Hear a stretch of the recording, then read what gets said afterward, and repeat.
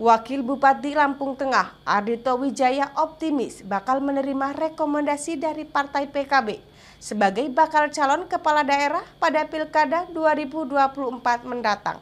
Bursa Pilkada 2024 di Kabupaten Lampung Tengah semakin menarik perhatian masyarakat. Sebelumnya, sejumlah kader mulai mengikuti penjaringan yang dibuka partai politik beberapa waktu lalu. Kendati demikian, belum ada satupun rekomendasi dari partai politik untuk menentukan sosok calon kepala daerah di Kabupaten Lampung Tengah. Menanggapi hal itu, Wakil Bupati Lampung Tengah sekaligus Ketua DPC PKB setempat, Ardito Wijaya mengatakan, rekomendasi saat ini masih dalam proses yang dilakukan Dewan Pimpinan Pusat.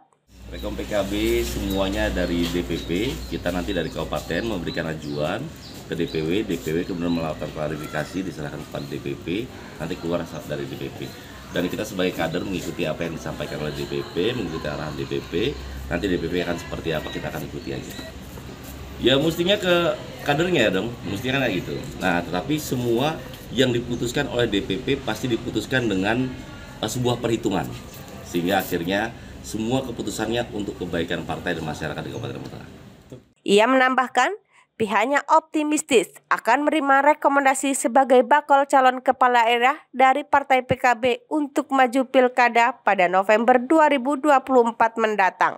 Dari Lampung Tengah, Tejo Waluyo, Metro TV Lampung.